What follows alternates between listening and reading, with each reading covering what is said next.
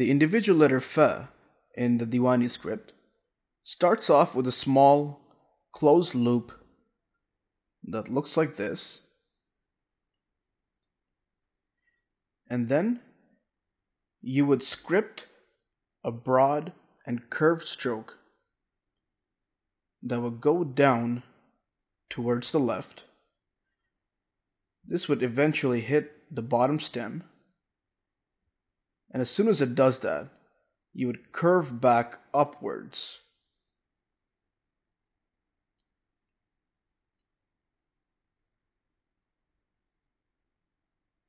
Now as you go up, you would go right and flick the pen. The nuqta of the fa would be scripted right here, and this would essentially be connected to the tail end of the letter fa. Just like that.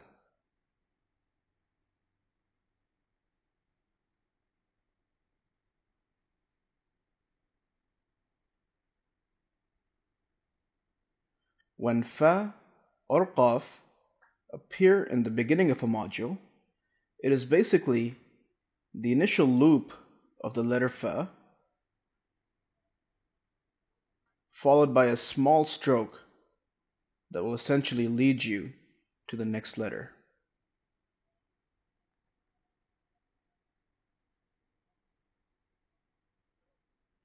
When fa and qaf appear in the middle of a module, it is nothing more than a simple circular stroke.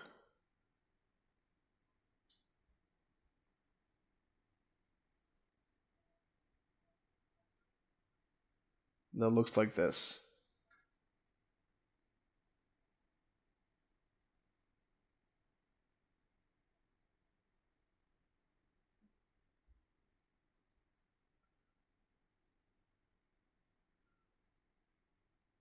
When fa appears at the end of a module, it is basically a combination of the middle letter fa and the tail end of the individual letter fa.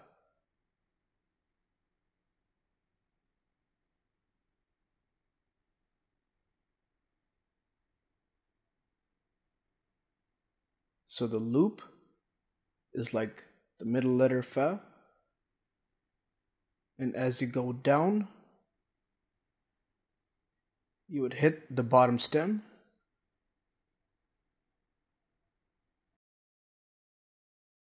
you'd curve back upwards, and then create that tail end of the letter fa. Script the nuqta here, and then connect the nuqta with the tail end of the letter.